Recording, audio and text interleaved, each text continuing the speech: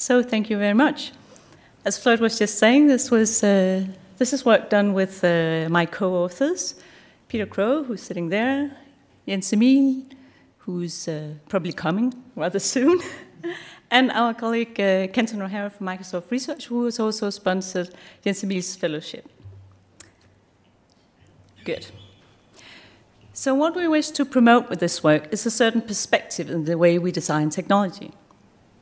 And in promoting this, we are drawing very much upon the discipline of architecture in that spaces are always shared. So even though we design technologies for personal use, they're always part of an ecology of devices, an ecology of furniture, a specific site, as you can see here on the picture here, which is from a public library in Aarhus, where people sit in different configurations using the different technologies.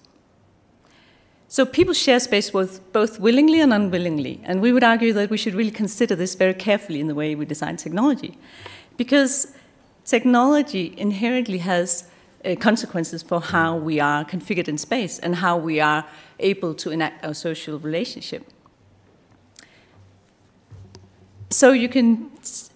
And the idea about literacy is not to be normative. So it's not to say this is good and this is bad and here's a scale and we should just reach for the highest level on this scale. The important thing is to be aware when we design technology, how does this design configure people? And you can just take a really banal example from where I'm standing right now. So because of this microphone, my head needs to be just about here. Even if I move a little bit away, this situation breaks down. Also, we can see how technology and interior supplement each other in configuring people here. And here it's very supplementary in that there's a very abrupt step down here. So also the interior wants me not to get out there because that would be even more awkward. So this work is motivated very much by aspects or issues that are also expressed by others. So this is an example from of a photo collection done by a photographer, artist, Eric Pickersgill, where he very nicely pictures how technology configures us in sometimes awkward ways. And I'm sure we all recognize pictures like these. And here on the pictures, he's removed the phone and removed the devices to spur further imagination. So you can see from these pictures that people are configured rather closely in intimate situations, but their visual attention is drawn away from each other and towards the phones.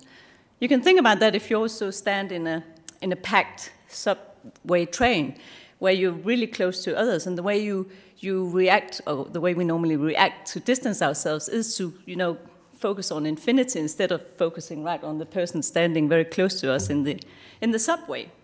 So this triggers some distance.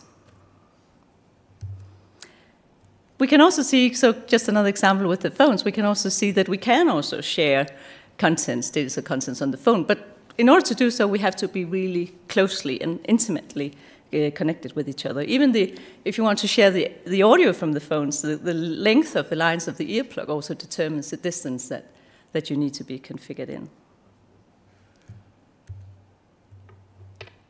So with these examples, we would argue that the design of interactive technology has proxemic consequences, and we should consider this.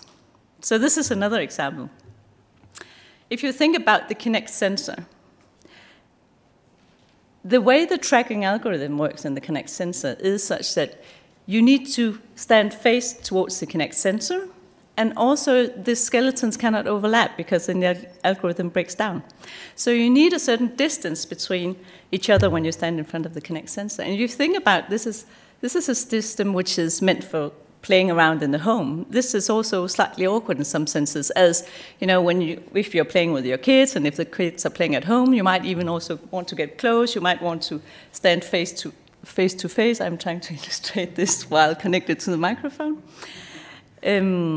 So we should think about that carefully. And this is an example of both how the very literal sizes of a display, sizes of wires, but also tracking algorithm and more deep technical qualities have implication for proxemics.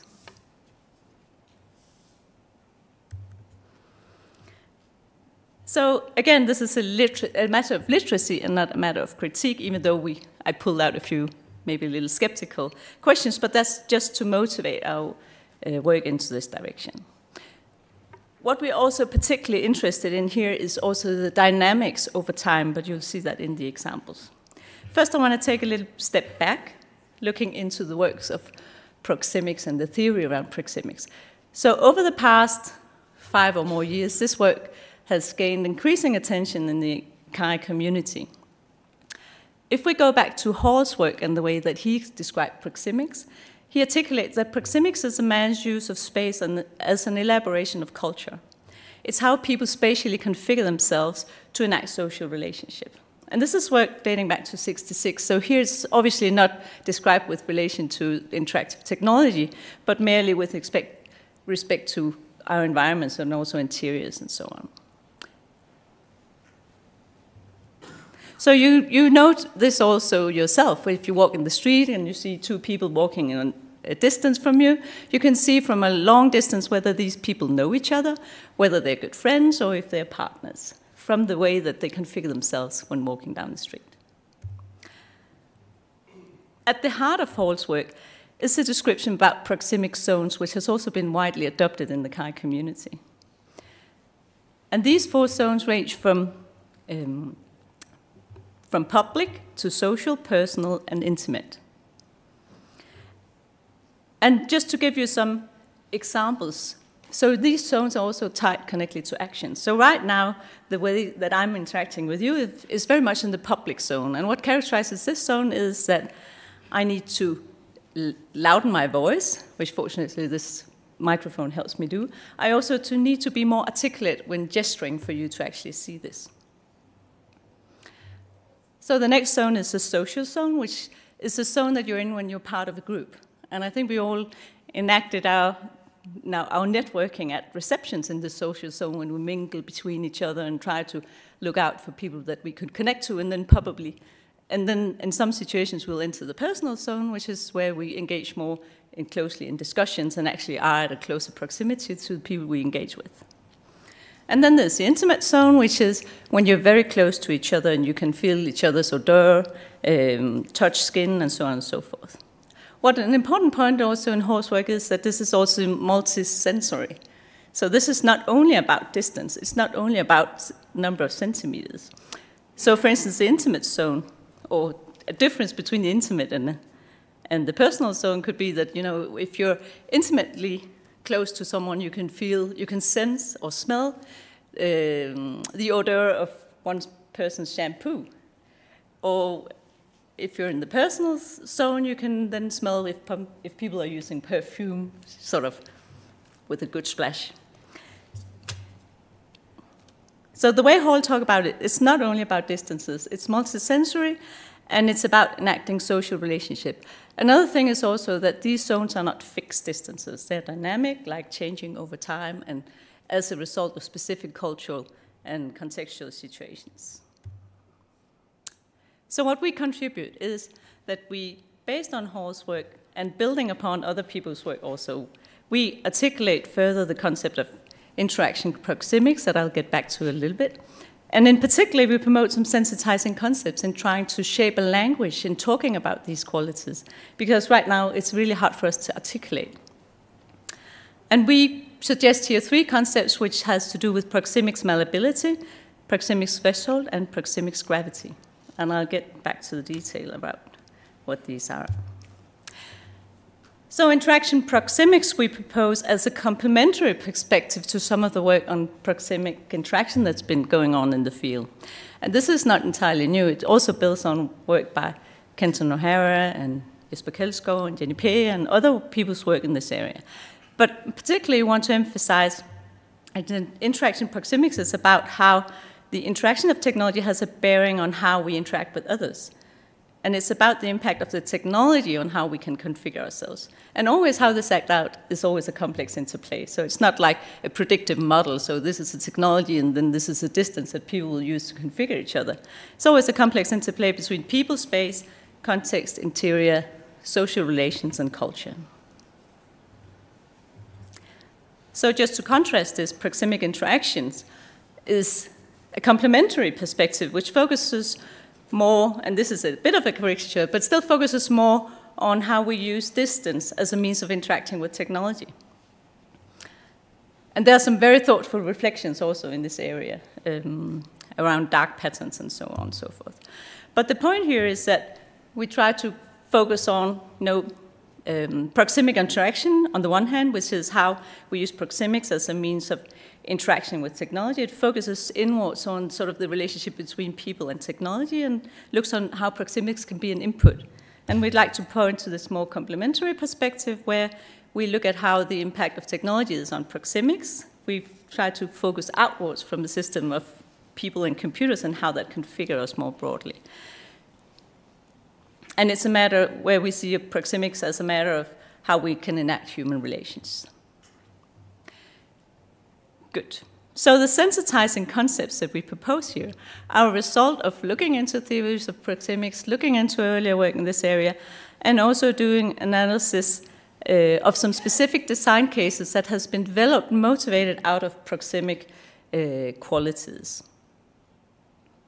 So the Proxemic Malleability is the first concept. That has to do with the range of proxemic zones that we can act in given a specific situation and a specific design of a technology.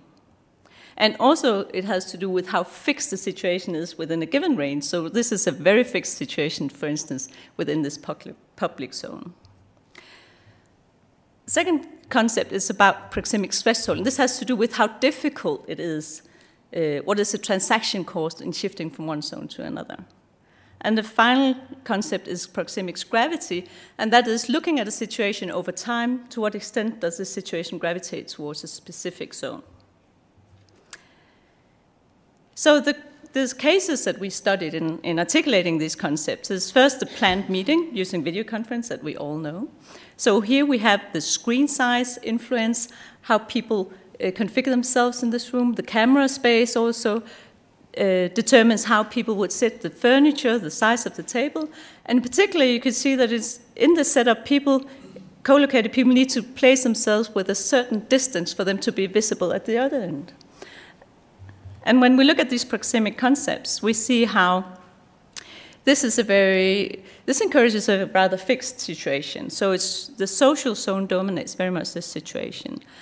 The threshold, the cost to change the situation, for instance, walk up and point to some contents on the screen, is rather high because you really break out of the situation, so it must be really critical what you have to say. And also the gravity tends to center around this specific situation.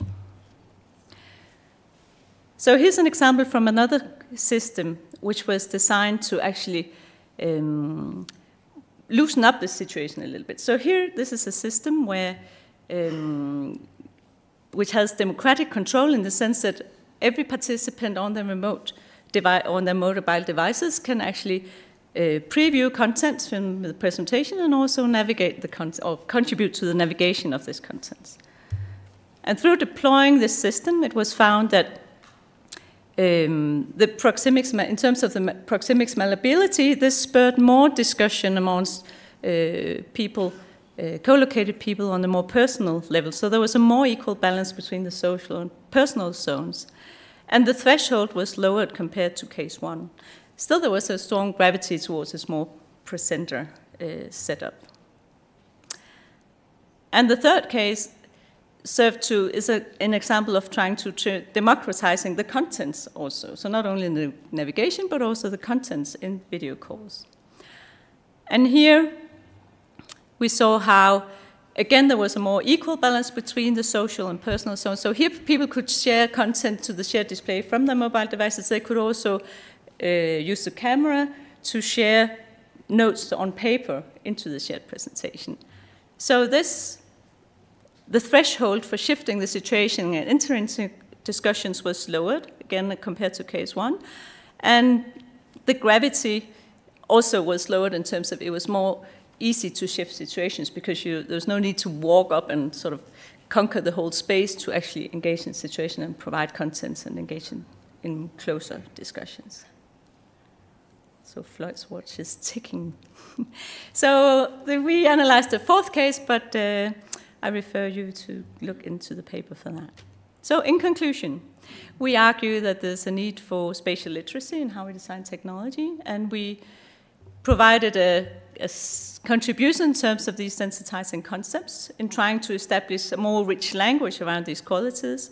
And we would like to emphasize that these can serve both as analytic lenses, but also as generative tools in identifying specific design goals.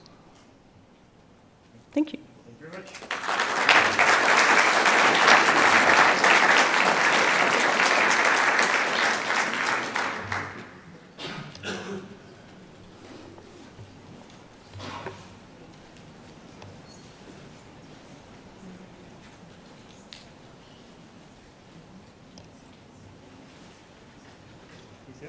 Hi, I'm Bert from University of Washington.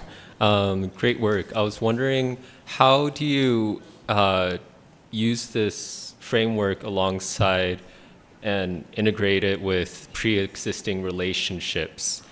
Because those definitely have an impact on how the proxemic interactions would play out, since it's not just the technology, but also the humans themselves. So that's why I'm pointing out that this is complex. It's not easy, and it's very situation specific. So it's not like we can predict what is happening. So we need to work very empirically. Also, do experiments. Build systems, bring them out, make experiments, and see how they work. But also think about when we design systems, what are the social relationships that we design for, and not just there are two users. And then we invite some random people in that hardly know each other. But if it's designed to be used in, amongst friends, then we should also make sure that when we study these systems, that it's friends that are actually using it. So to actually it's not, it's just complex to deal with, but it emphasizes that we need to, like you say, consider also the social relationship between people in our design.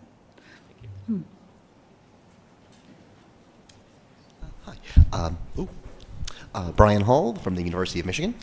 Really enjoyed your sort of overview of these things. Was very nice. And I wondered, so when we talk about, like, especially the space aspect, so like intimate space and social space and technology, we know that sometimes the experiences and the use of the technology requires that these be really, really different. So like on a crowded train or public transit, suddenly our intimate space is filled entirely by strangers. Or in other instances, long distance, our intimate space is actually not even physically there. Is there really any language or sort of work that sort of lets us talk about that in an intelligent way, where the intimate space isn't that? Is there, I guess, when the model isn't true anymore, what do we do? I think the first thing to emphasize is exactly like you say that, and as I also try to emphasize, is these zones are not fixed distances because they're highly context dependent.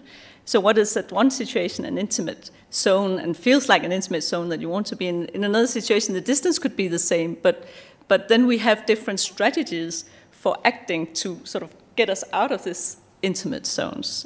And we should understand, so the zones are not fixed distances. That's the first thing to realize. It's context dependent, it's also cultural dependent. So different cultures have very different